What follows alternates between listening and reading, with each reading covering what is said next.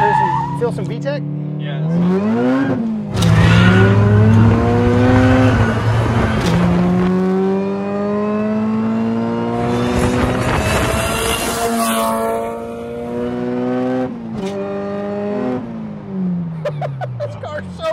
What up, guys? Welcome back to the channel. It's J-Rod. I got another car to show you guys. This car I actually bought a while back when we weren't really doing the YouTube thing. You know, I had this channel a couple years ago. We did some content, did pretty well. As life happens, I got lazy. Didn't have a camera guy, didn't have an editor, and I have so much going on with my life. Now that we got Trevor, we're able to bring you all these projects. This car I actually bought for Jay of Realstreet Jay, my mentor, really good friend of mine. We've done car stuff for the last 10 years. He said, hey, take a look out for like a late 90s, early 2000s Integra, or maybe a Honda Civic, SI, something along those lines. Something clean, manual transmission. I just need a daily driver. I was like, okay. A buddy of mine that I've known for, I don't know, 10 years, a guy that I knew through the car scene, Vincent, reached out to me and goes, hey, I know where there's a 2001 GSR Integra sitting at a storage unit. It's been there for 7-8 years. It needed rings.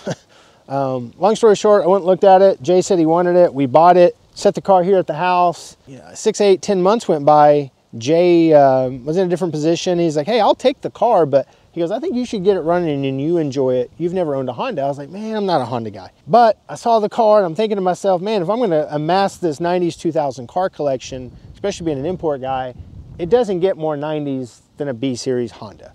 So I have a really good friend named Richard, who's the master tech at the dealer group I work for, Bob Howard, at our Honda store. So I reached out to Richard. We came up a deal. I dropped the car off with him. We pulled the motor apart. Not good. It wasn't just rings. It wouldn't even turn over. Like, it rotated and just locked up. Come to find out, had a spun rod bearing.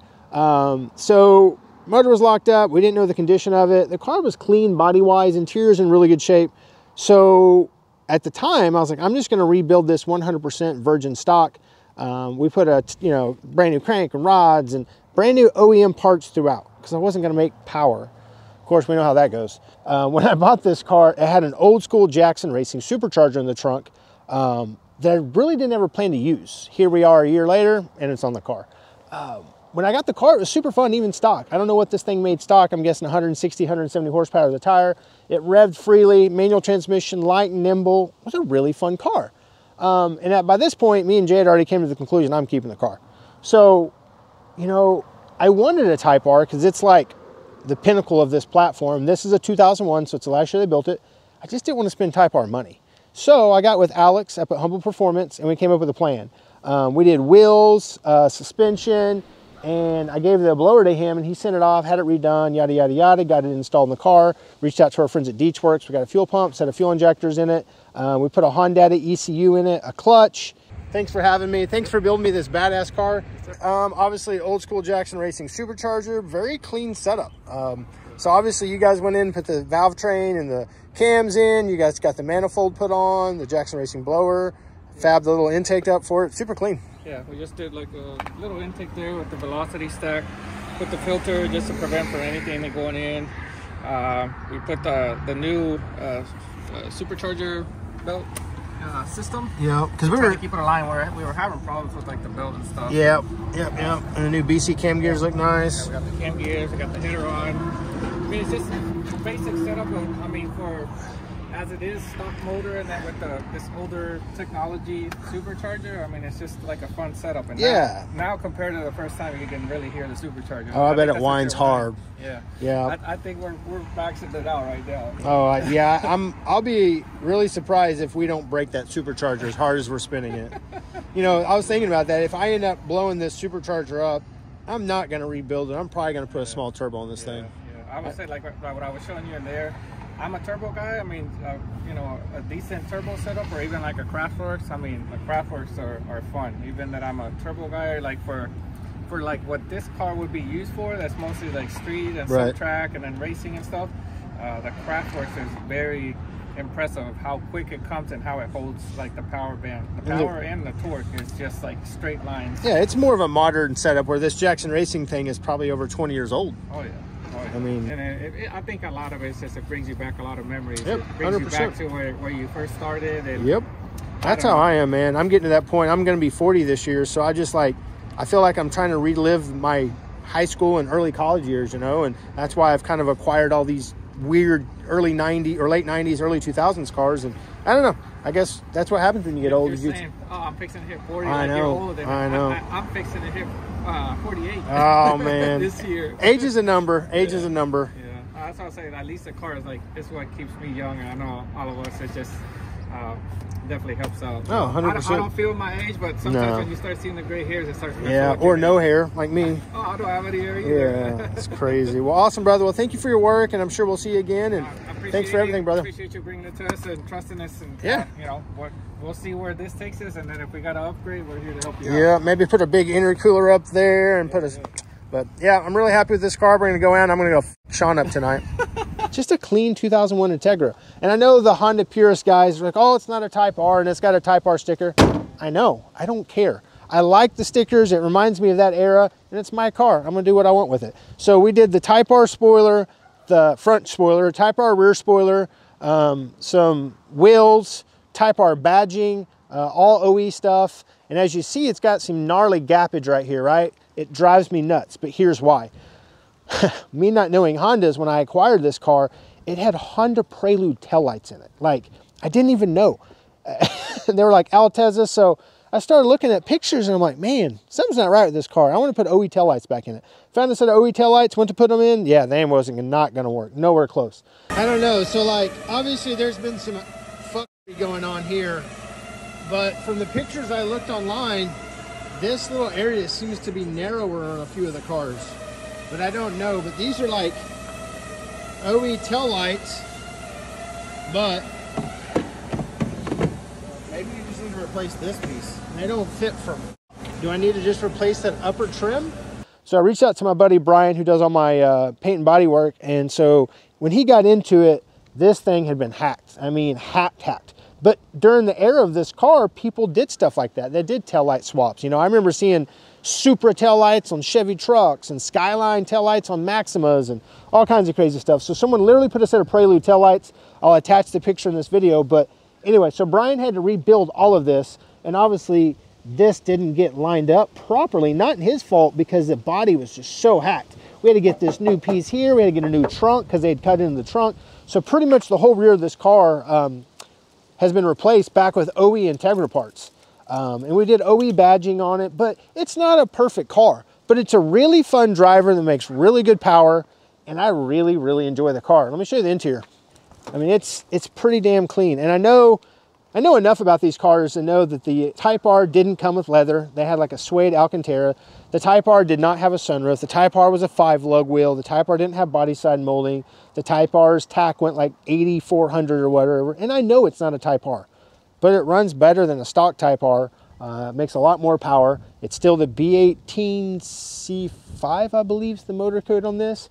But since it's the GSR, it's got the nicer interior in it. And being an 01, I think like the steering wheel may be a little bit revised and some small things like that. But yeah.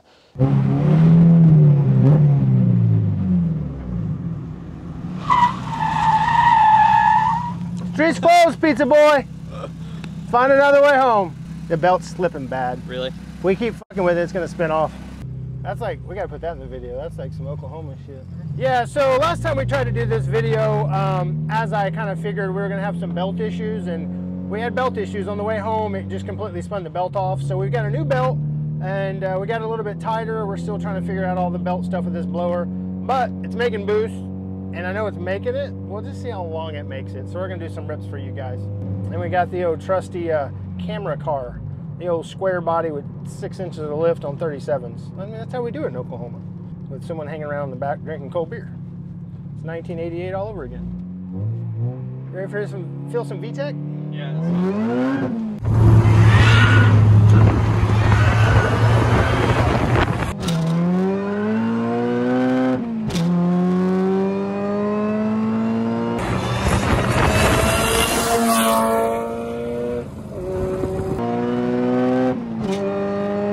Much faster. It's way quicker. This car's so fun, dude. That was well, I'm not gonna say it on camera, but it was there, and we were spinning through third gear. This freaking car is a riot when it makes boost. Yeah.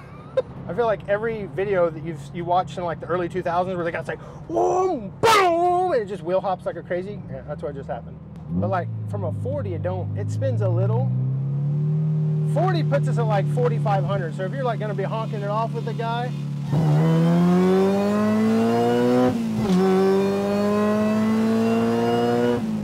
so fun. All you hear is the blower now. You don't hear from the belt. Yeah, Humble killed it on this car, man. You know, we built this motor and we put a clutch and they did the exhaust and supercharger install, and Alex tuned it on the Hondata on the E85. Like, it's not gonna set the world on fire. You're not gonna go out in today's world and win a bunch of races with this car. 300 horsepower just doesn't do it, even in a 2,600 pound car. But it's not why I built this car. I built this car for nostalgia. Like, this car 20 years ago was fast as shit. Like a 300 horsepower front wheel drive, 2,400 pound, 5-speed Integra, it would catch all the 5.0 Mustangs, all the LS1 cars off. I mean, you wouldn't think, oh, it's a Honda, I don't care. Go, just go ahead and go. Well, you ain't catching them. Like, I cannot wait to race some, you know, 400 horsepower F-bodies or something in this car from a roll. From a dead stop, zero chance of going anywhere. From a roll, it's pretty spicy. How'd that sound? Dude, that was a wild trip. I can't wait for you to see it on the phone because the whole front end was doing Oh, he's just pulling me around the road. And plus the road's kind of crowned, so it makes it worse. Oh. If you want to turn around, we'll go back that way. Kind of the perk of living out in the middle of nowhere. You get roads like this to do what you want. 100%. It's heat soaked now, so it's probably going to feel a little slower. But man, it's still a blast.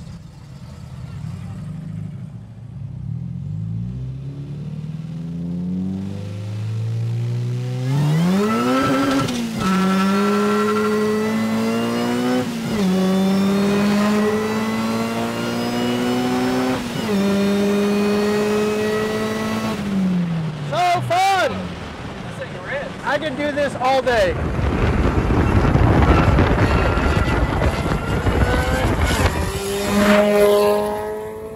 All day. Oh my God, it's so fun. Like I said, you know, the other day when we were filming, Hondas was never my thing. I never got it. I get it now. This is fun. It's exhilarating. It's driving a car. You know, you have to drive this thing. It's going to pull you around the road. You got to shift it and watch the tack. And we were slapping 8,600 RPM right there. And now that we put those BC Stage 2 cams in it, it just makes so much more power, 6, 7, 8, 9,000 RPMs. And, you know, I wanted to rev this car to 9,500. Alex, it wasn't that the motor wouldn't hold it.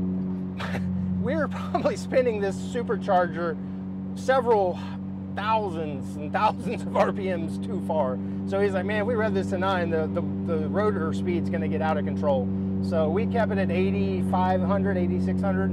And it's fine. This, like I said, I'm not trying to go out and win races, but if the blower continues to plague us with belt issues, it's coming off. We're going to put a turbo on it, but I hope it doesn't, because I love the instant power of this thing. I mean, here we are at 50 at 4,500, and you just hit it, and it goes.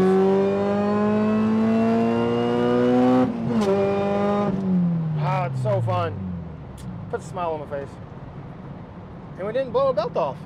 And like, one of my favorite things to do in these little light cars is you can like go into corners and then you can just e-brake kernel.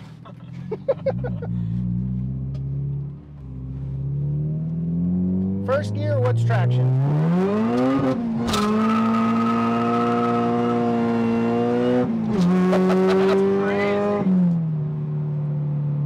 You know, it has an open diff trans because this is a stock GSR trans. You know, I'm probably going to end up having to put an LSD in this thing if I keep beating the shit out of it like this. But man, I want to drive this car every day and just beat the brakes off of it. I spun literally the entire first gear. Oh, and all second. That's crazy. Yeah, it's so fun.